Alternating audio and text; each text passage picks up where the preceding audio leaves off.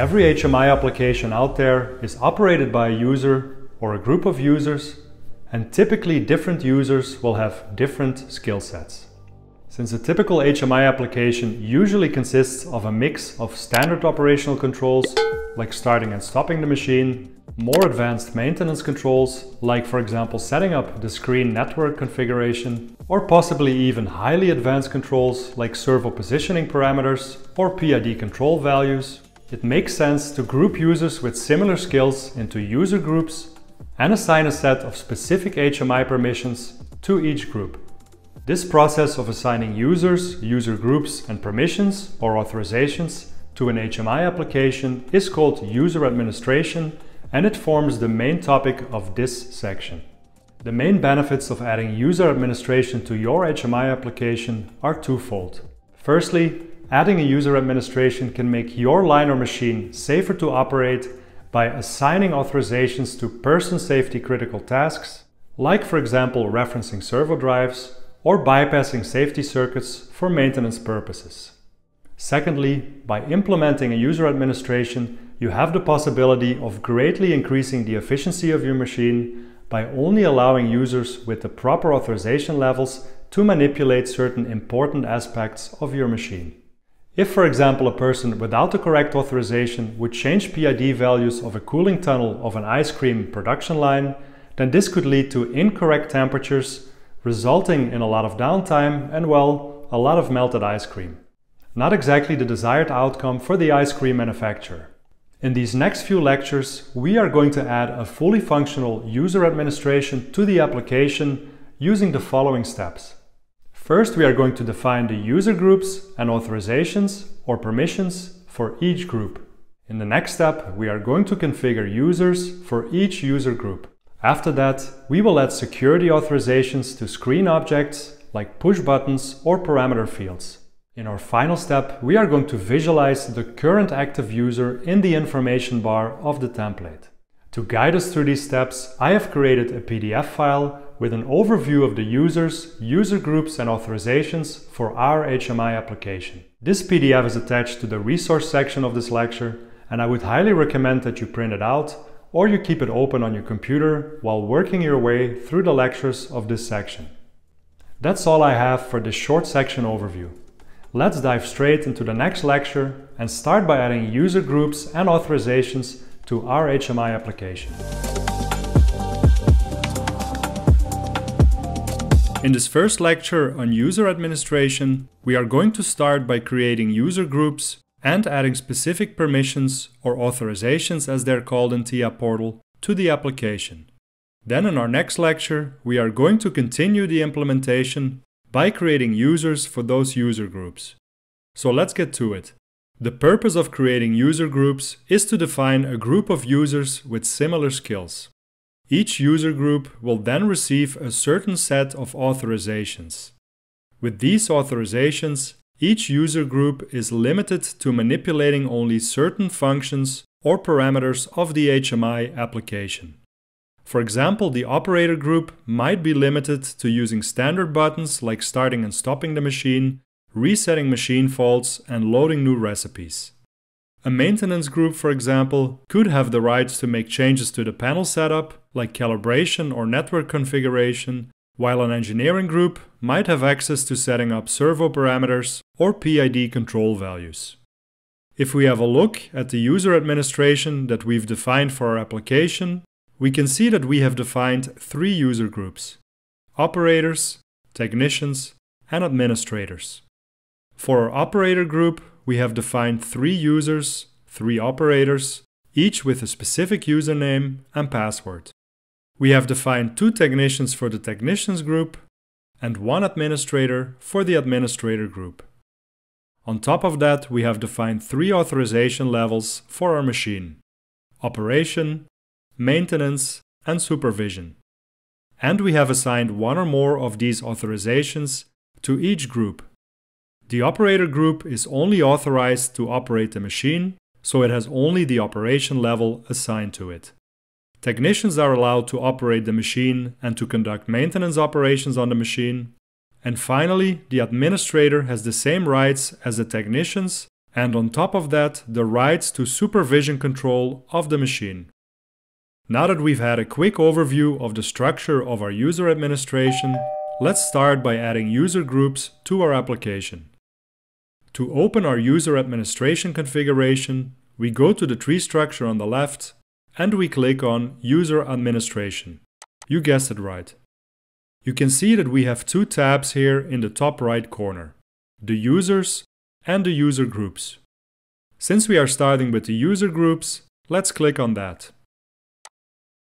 You can see that our total work area is divided into two smaller areas, where the top area is used to configure the user groups and the bottom area is used to configure the authorizations. We are going to start with the user groups. Here we need to add an operators, a technicians, and an administrators group. The administrators group is already configured by default, as you can see. We are just going to rename it to administrators. Then for our second group, let's create the technicians group. And finally, the operators group. For our display names, we use the same names as the group names. So we select all three names here, Ctrl+C to copy, we select the first row of the display names, and Ctrl+V to paste. Now for the authorizations. Here we are going to add operation, maintenance, and supervision. Let's take the same order as we've done before, so we start by adding the supervision authorization, then maintenance, and finally operation. We are again using the same display names, so let's copy them over.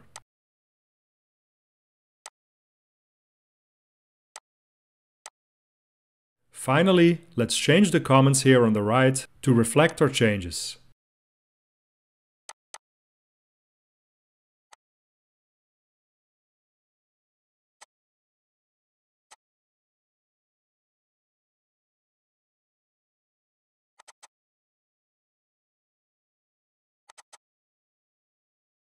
So now that we have defined our groups and created our authorizations, the only thing left to do is to assign those authorizations to our user groups. We start with the administrators group. An administrator is typically defined as the highest level of user, a person who has full control over the HMI application, like a software engineer or a plant supervisor. These users normally have the rights to operate the line, work with maintenance functions, and carry out supervision work on the HMI if needed. So for the administrators group, we select all authorizations. They are already selected by default, so we leave it like this. Now for the technicians group, a technician is normally able to operate the machine, and part of their work consists of performing maintenance operations on the machine, so we assign maintenance and operation authorizations to them. Finally, for our operators group, we assign the operation authority. This is already assigned, as you can see, so we leave it like this. Operators normally work with basic line controls like starting, stopping, and resetting the machine, but they should not have access to maintenance and supervision functions on the panel. Now to finalize the whole setup here, let's write some comments here on the right for the user groups.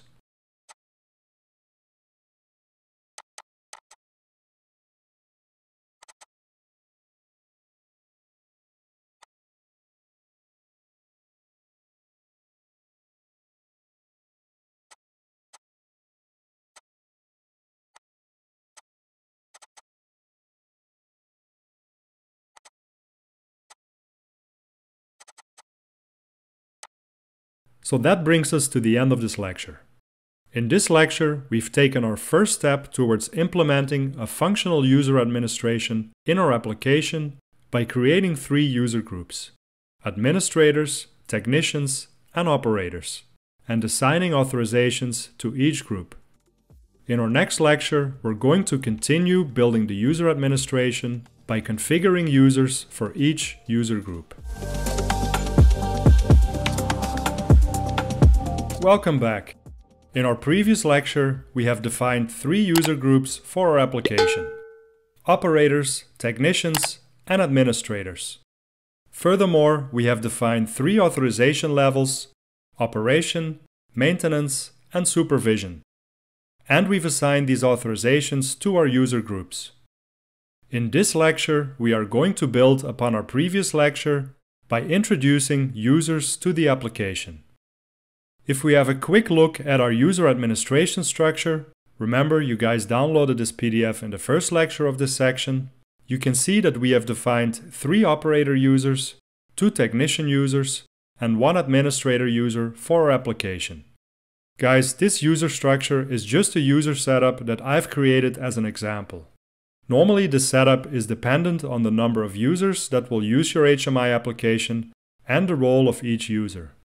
So just keep in mind that this setup is only an example, nothing set in stone.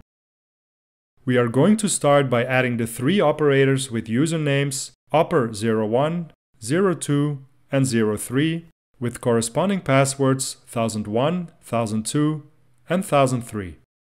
Afterwards, we will add our 2 technicians with username tech01 and tech02 and with passwords 2001 and 2002.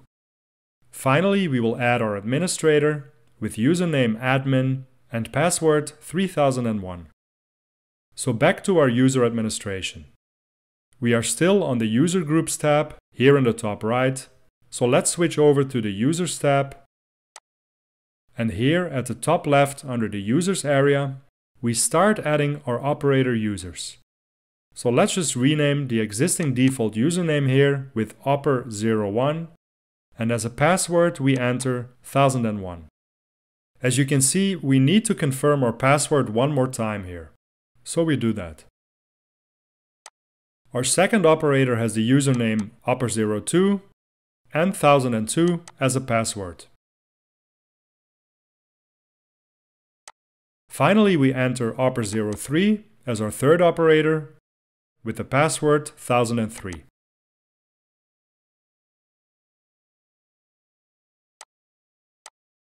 Now it's time for our technicians tech01 and tech02 with passwords 2001 and 2002.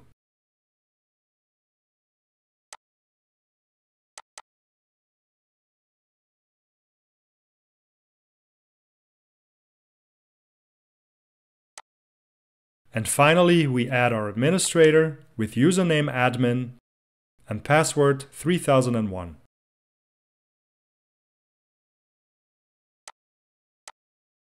So now we've added all our users, but we haven't assigned them to the correct group yet. So we select each user from top to bottom, and we assign for each user the correct user group below. So for the 3 operators, we assign the operator group,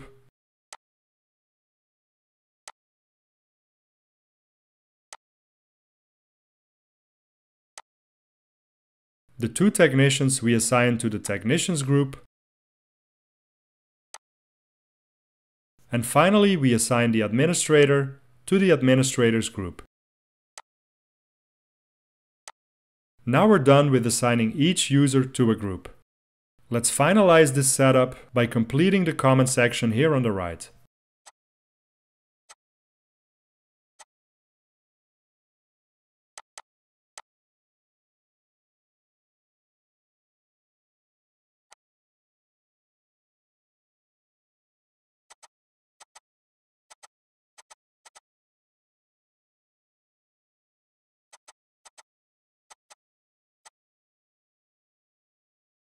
Before we conclude this lecture, let's have a quick look at the configuration of a user. What's interesting for us here is the automatic log-off option together with the log-off time. As a default, this option is enabled with a log-off time of 5 minutes. When this option is enabled, the user will be automatically logged off 5 minutes after logging on. This doesn't mean that the HMI screen will log off like a Windows or anything like that. It just means that after 5 minutes, the application will have no active user and, more important, no active authorizations. So after 5 minutes, all buttons, parameters, and other objects that have been configured with an authorization level cannot be manipulated anymore by a user. To manipulate these buttons, parameters, objects again, a user will need to log on again with a username and a password that grants him or her the necessary authorizations to manipulate those objects. I normally leave this automatic log off enabled here because it's always the safer strategy to log off a user automatically after a certain time has expired. Let's assume, for example, that this automatic log off option is disabled. If now, for example, an administrator logs on to the HMI and forgets to log off manually, then it's possible that a different user with a lower authorization level comes along afterwards and manipulates functions on the HMI that are not part of his authorization. This can create unwanted production stops, like for example a crash on the line, because servo parameters were changed to incorrect values. We've reached the end of the lecture. So far we have created users, user groups, and authorizations. Now that we have everything set up, we are going to use the next lecture to assign the different authorizations to buttons, parameters, and other objects on the screens of our application. In our last two lectures, we have configured the user administration by adding users, user groups, and authorizations to our HMI application. If we would run the application now, any user would be able to manipulate all the objects like buttons and parameters on the panel. The reason is, of course, that we haven't configured the authorizations for our buttons, parameters, and other objects yet. So that's what we're going to do in this lecture. We're going to work our way through all the screens, and we're going to define which authorization level to assign to which button, parameter, etc. So let's start with our template.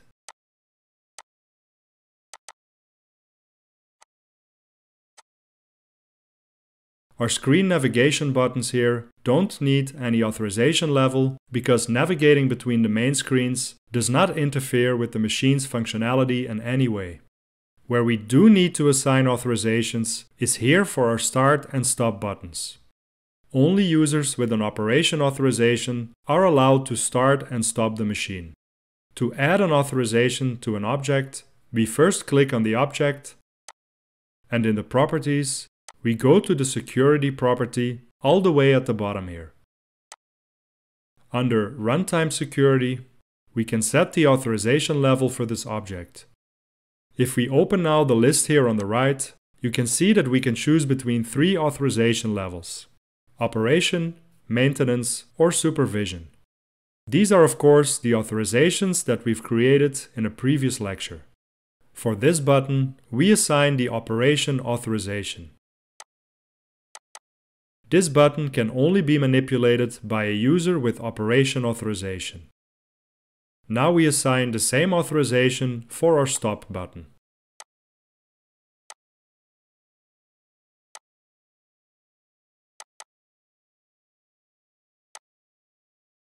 Apart from the screen navigation, there are no other controllable objects on our template screen, so we are done here and we close it. Now let's open our screens one by one and add authorizations where needed.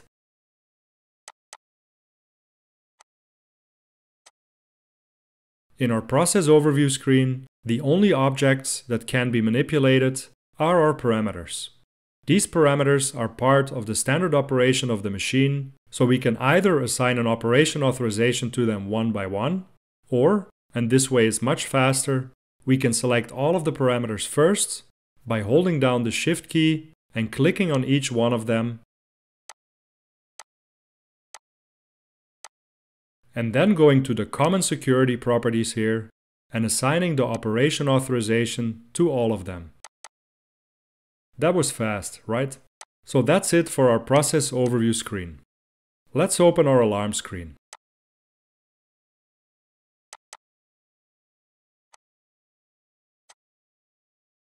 Here we have one reset button at the bottom, two screen jump buttons at the top, and finally the alarm view itself. The screen jump buttons at the top only jump to other screens. They don't interfere with the machine, so we're not assigning any authorizations to these. Our alarm view object only displays alarms in its current configuration, so we don't need to add an authorization here either. The reset button, on the other hand, does interfere with the functionality of the machine. Alarms are an important aspect of troubleshooting the application, so it makes sense that only users with an operation authorization are allowed to reset alarms. To add an authorization to the reset button, we first select the button, and under Security Properties, we assign the operation authorization. And that's it for our alarm screen. Now let's move on to our alarm buffer screen.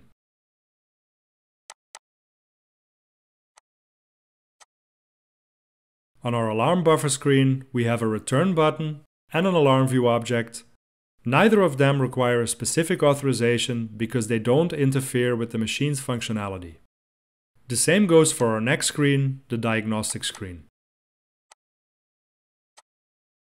The return button here at the top only returns to the previous screen, and the diagnostics view only contains buttons to navigate through the different diagnostic pages. So on to our next screen, the recipe screen.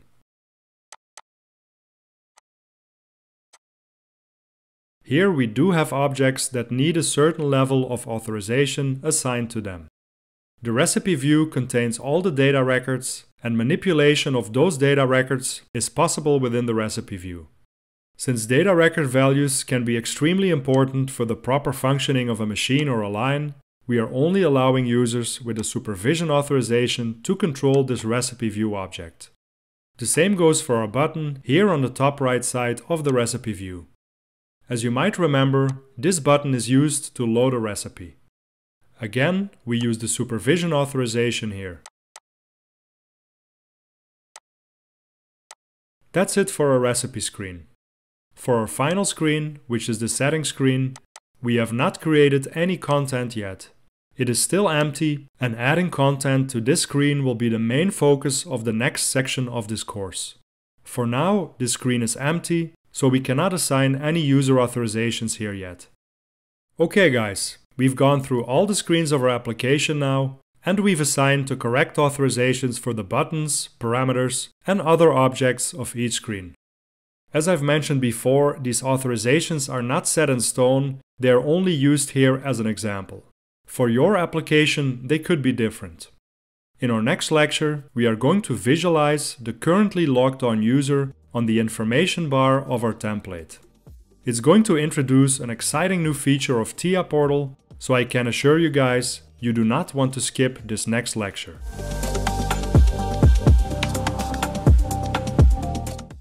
In our previous lectures, we've configured the user administration for our application. In this lecture, we are going to display the active user on the information bar of our template using the following steps. In our first step, we are going to start by creating two new local tags for the application. The first local tag will be used for the username, and the second local tag for the user group number. In our second step, we are going to write the active user and user group information to these two tags, using a very cool feature in TIA called a scheduled task. In our final step, we are going to display the name of the active user on the information bar of our template, and we are going to change the color appearance of the username rectangle background depending on which user group is active. Don't despair, it will all make sense in a minute. So let's start with our first step, creating two local tags for username and user group. Under the HMI tags group, we go under the local tags group and we open the local template tags table. Here we are creating a new local tag of the type string called username.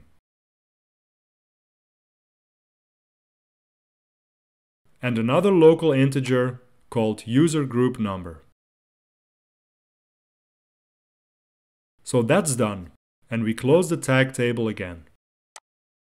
In our second step, we are going to write to these two tags using a TIA Portal feature called Schedule Tasks.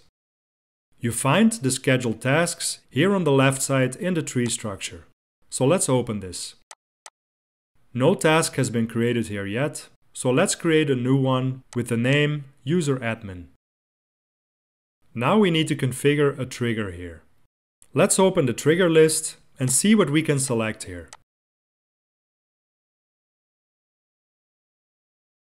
Ah, there we go.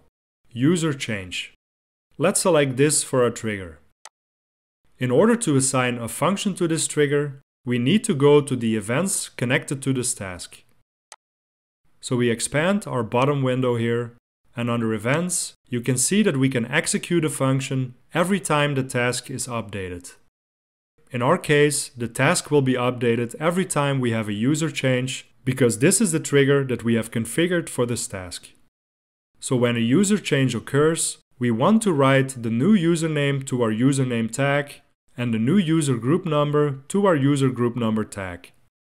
To get the username from the HMI, we use the appropriately named function getUsername. The tag that we want to write our username to is the local tag username that we've just created in step 1. To get the user group number, we add the function getGroupNumber. And we assign the local tag for user group number. Now our scheduled task is configured. Every time a user change occurs, a user logs on or off, we are updating the username and user group number. Great.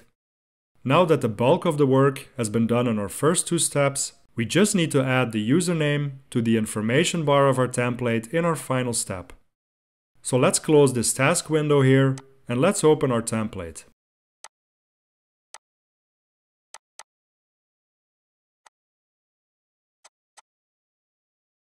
The active username will be displayed all the way on the left side here of our information bar.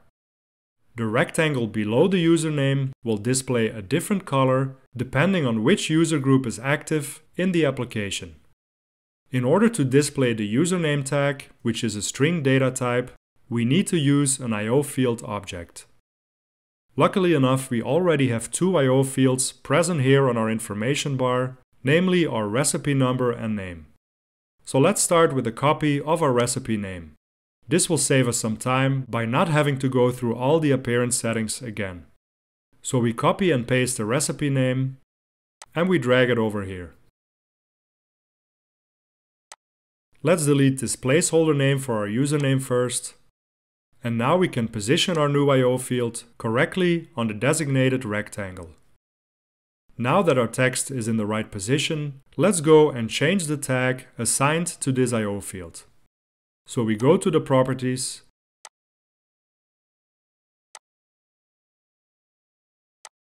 and under General, we assign the correct tag, which is our local tag, username.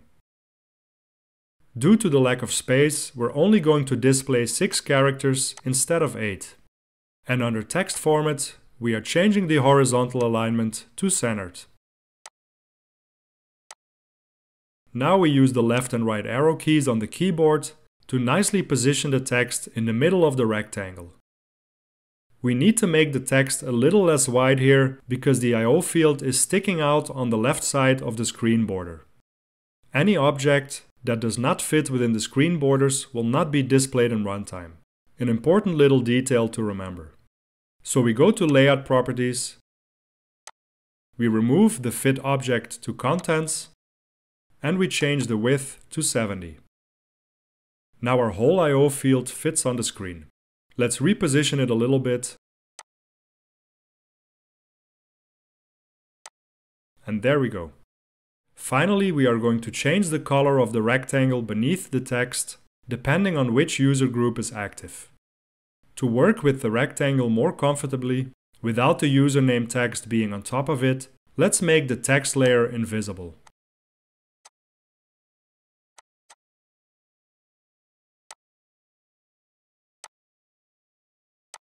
There, that's easier to work with. Now to change the color appearance of the rectangle, we first click on the rectangle and we go to the Animations tab. Here we configure a new appearance animation under the display group.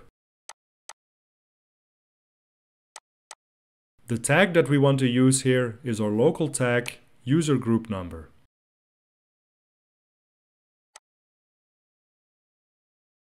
Now we need to select which values of our tag will represent which color. In order to know which user group has which number assigned to them, let's quickly open our user administration. Here under user groups, you can see that our administrators have the group number 1, our technicians have group number 2, and the operators have group number 3. When no users are logged on, the group number will be 0. So we have 4 group numbers in total, ranging from 0 to 3. Back to our template. Let's add our 4 group numbers right here. So 0, 1, 2, and 3. For group number 0, no users logged on, we assign our custom light gray color. For group number 1, which are the administrators, we assign an orange color. For group number 2, the technicians, we assign a bluish color. And finally, for the operators, group number 3, we assign a green color. That's it for our rectangle here. We can now make our text layer visible again.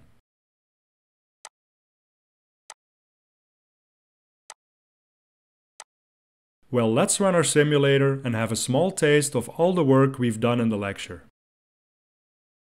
Let's go to the process overview screen, for example, and let's try to change a parameter. A login window pops up. So far, so good. Let's try to log on as a technician user, so let's take for example the technician with username tech01 and password 2001. Now we press on OK, and you can see that on the left side of our information bar, our username is displayed, and the rectangle below the username displays the color blue, which is the color we assigned to the technicians group. Now if we would wait for 5 minutes now, then you would see that the user will be logged off automatically, the username will disappear on the information bar, and the rectangle below the username will display a light gray color again, indicating that no one is logged on anymore. So that's it for this lecture. We have successfully displayed the username and visualized the user group number by means of a color on the information bar. So that's another section crossed off our list. This section was all about user administration. We started this section by defining users, user groups, and authorizations. Afterwards, we added authorizations to buttons, parameters, and other screen objects where needed for every screen of the application. By adding user administration to our application, we have secured certain functions and controls of the HMI runtime application, and by doing so, we have made the application safer and more reliable to work with.